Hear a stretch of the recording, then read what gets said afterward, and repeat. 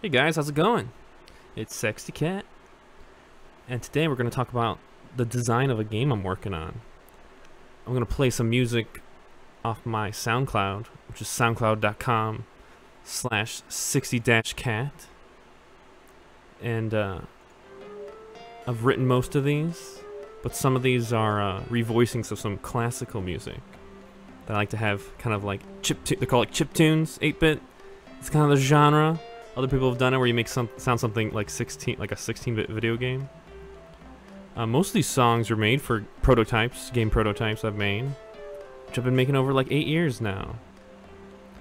So the current game that I'm working on, which is called Aegeon, and it's a multiplayer game, and it's economy simulator is kind of the closest title I could put to it.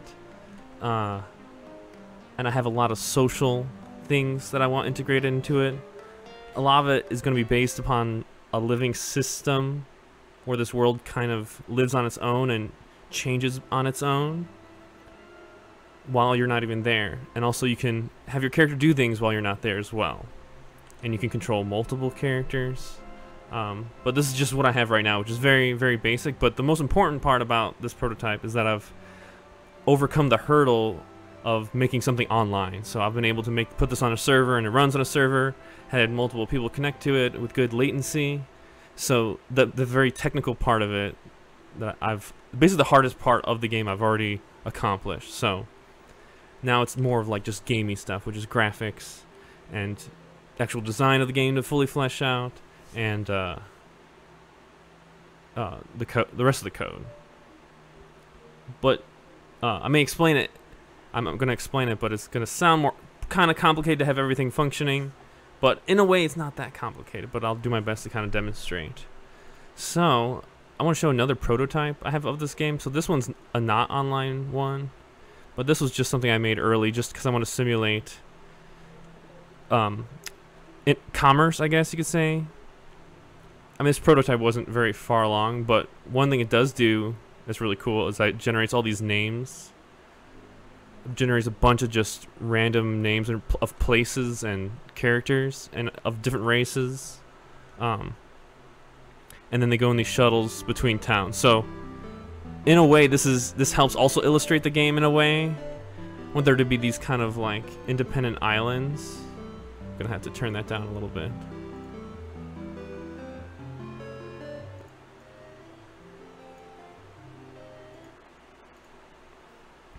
Wrong screen. So there's kind of like these cities, these floating island cities, and you have to transport in between them, and kind of characters run on their own, and they have their own kind of independence where they want to eat, they want to survive, but they also want to fill their bars, like a health, not just health bar, but like needs for entertainment, and maybe they have their own social kind of needs and stuff like that. So in a way, you're trying to take care of the characters you have, but also do the things that you want to do personally. So all these islands are the same size, and this is just for demonstrative purposes. I was just trying to make these little networks. Right now in this little simulation, I think characters go on these shuttles. There's a pilot for the shuttle. And if they're hungry, they try to find a route that's the closest food source, a place that has like a restaurant. That's in this little simulation. I'm going to go into Illustrator to demonstrate everything else that I want to explain about the design for this game. So I'm continually working on it. I've been actually designing this game for a very, very long time. The first Genesis came from, I want to say, I have to say from Star Trek, I think. I wanted to create like a place where you can have ships and you can let me get my pen. Like I want to like space fighting, but inside are like corridors, and to actually run the ship, you have to kind of like run around it. If the engines get blown up, you have to go down in there, kind of like fix it. There's all these mechanical aspects of the ship that can go wrong. So that's kind of where it started. and then I got to the area of wanting to make organisms and different physics systems than typical. Shoot, I really screwed the pooch on this. Oh my gosh, whatever. So, where it is now is definitely a different place. One big thing about this game is that it's completely peaceful, and it's a design element I've like toyed with both sides with very strongly. But I think it's going to be completely pacifist game. It's not like all my games are going to be like that. That's just, I'm going to commit to that on this game. I feel pretty strongly about it. And it's even almost like a design challenge, you could even say, because everybody has such harsh confrontation in their games. You can equate the docility to like Club Penguin. So I mean, there's a lot of social stuff like that in this game where you can customize your character, give them find clothes that are rare or special or something like that, and buy and sell them and trade them and stuff. There'd be a limited supply of them. They're all going to be like kind of anthropomorphic characters, like characters that are part animal, basically. So you can have like a tail, cat ears, but maybe different eyes or something like that.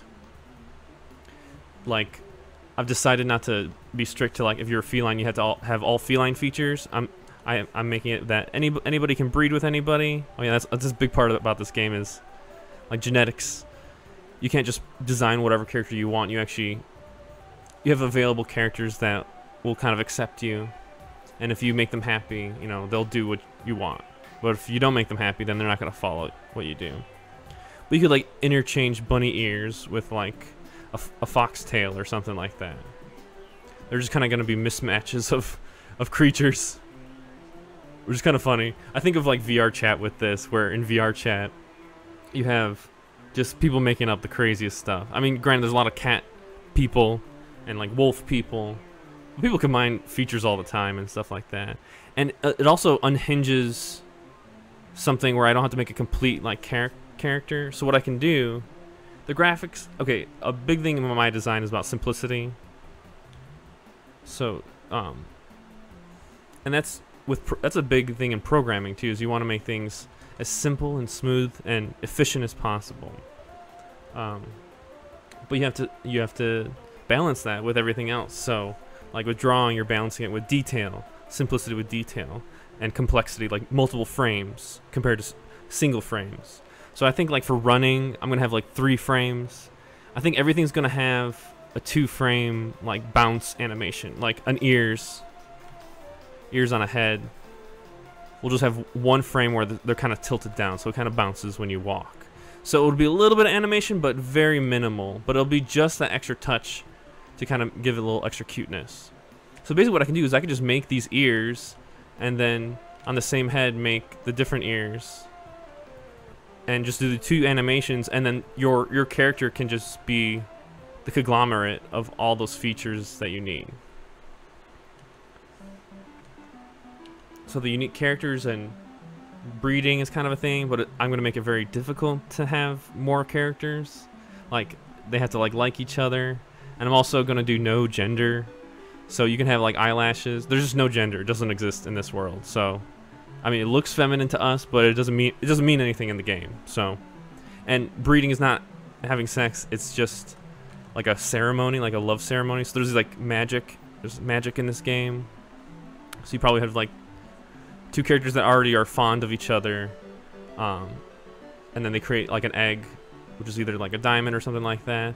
And then when a real person wants to, like by a real person, like a real player wants that character, they'll have kind of like a selection of eggs that are already available, and they could see the parents, and then they could choose the features of the parents. Like if one of them has bunny ears and cat ears, they can choose either to have bunny ears or cat ears, and that's the choice up to the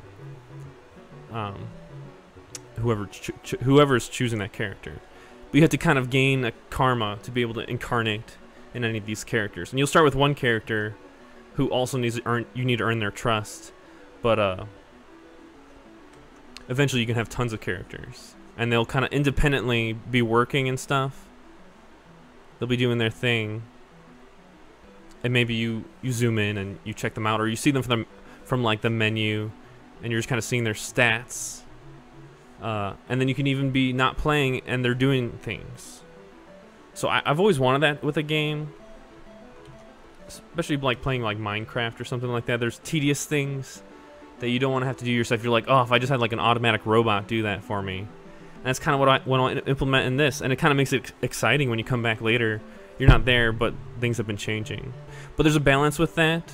I think you have to earn like off AFK hours basically by working in the game or getting good karma in the game.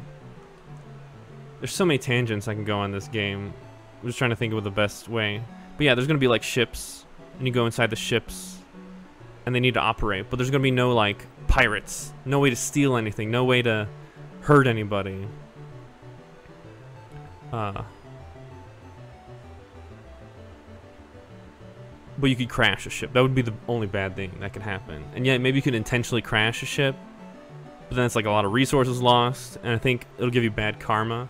So it's worth talking about the karma systems, because I think this is a really cool design. I'm trying to design the game. So there's things called Skinner boxes. I'm not going to go into that. You can look that up.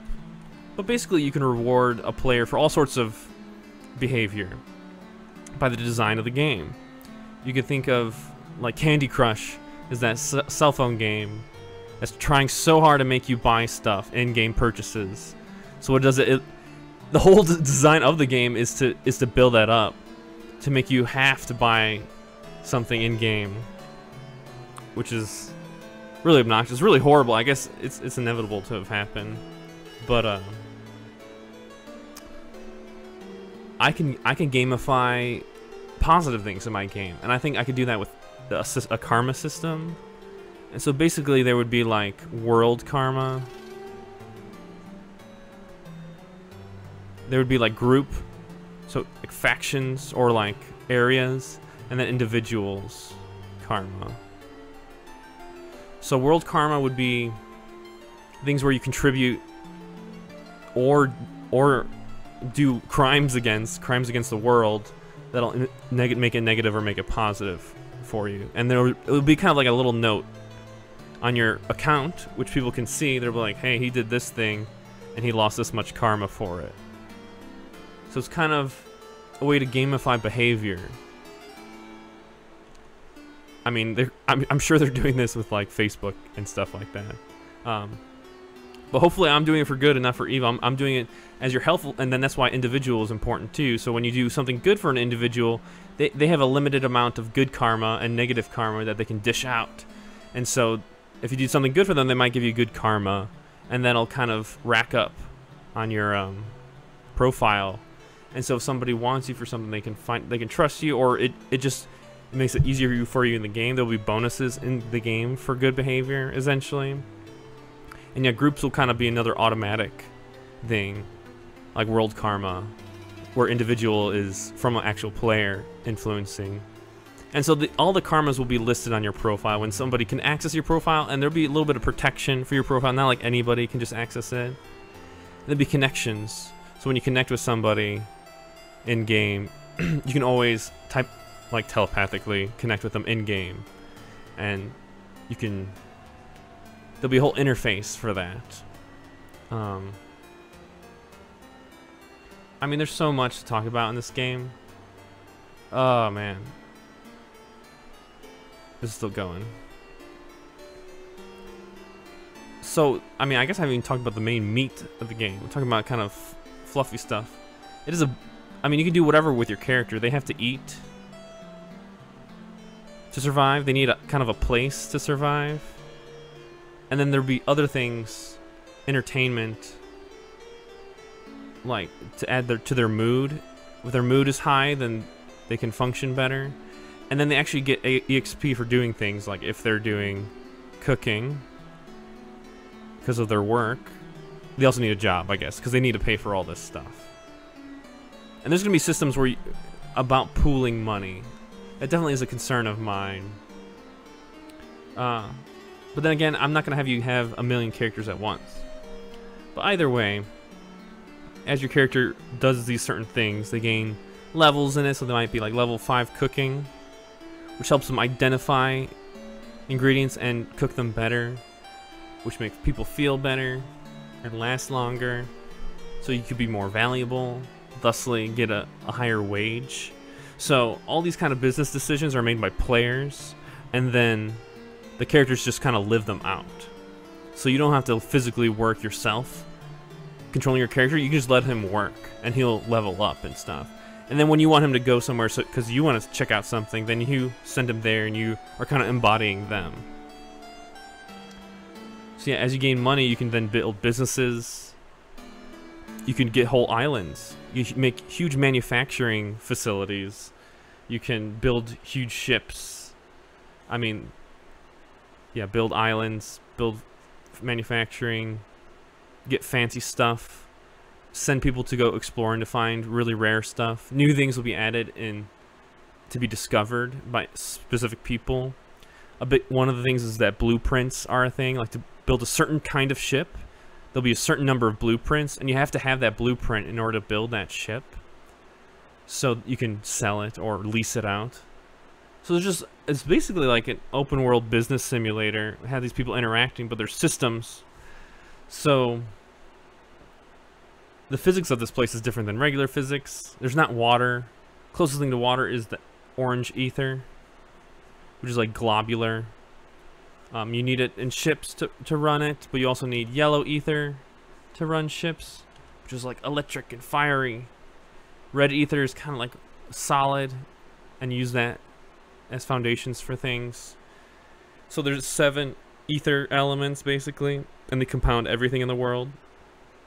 And so it basically has its own system. Like the whole universe is like floating on orange and red ether, and there's yellow ether floating around all over the place. And you'll have stuff to gather this stuff. I'm just trying to do a really rough explanation. But hopefully that's just like kind of a very broad stroke of what I'm working on right now, which is it's pretty exciting. Let me jump back into it because there's some other things I could show. So right now I'm kind of been working on, this is grass. So I want there to be plants, and then there's animals that feed on the plants. You can't eat animals. There's no violence. There's no killing. I'm not even gonna have death for your players. Like that's why also the birth rate will be very throttled. There have to be certain conditions in order for more birthing, which is probably relatable to the players. There's gonna be a certain amount of players. But I was just working with a little bit of the environment here. Oh yeah, if I press space, I can make some orange ether. I mean, orange ether is going to be dynamic. It's going to be moving around. It's going to be bouncing. It's going to be attracted to itself and make into bigger bubbles. And then if you pass it, you should be able to collect it. As a character or monsters should be able to collect it too. And the plants need to collect it too. So different animals will help spread it. It'll be part of how the area grows and stuff. So these are just some preliminary things. Oh, here's some expressions. It's not really much, but mad, crying, unamused, and then there's shock, anime shock. Oh yeah, right now you can type too. Hello. So I could run this and you can effectively run around and talk to each other. Yeah, there's so many things to work on, but I might work on the multiple different kind of characters, maybe a few clothes. I kind of want to get to a build that people would be wanting to play and then have it up. That would be cool. So if you have any input, any ideas, I mean, feel free to shoot them up. I have a Discord for that. If you're interested, I can add you to the Discord. And yeah, hopefully make a really cool game. If you know anybody who'd want to help in any way, actually, too, I mean, I'd be open to any collaboration. So thanks for watching. Hope you keep in tune with 60% Cat. 60 Cat.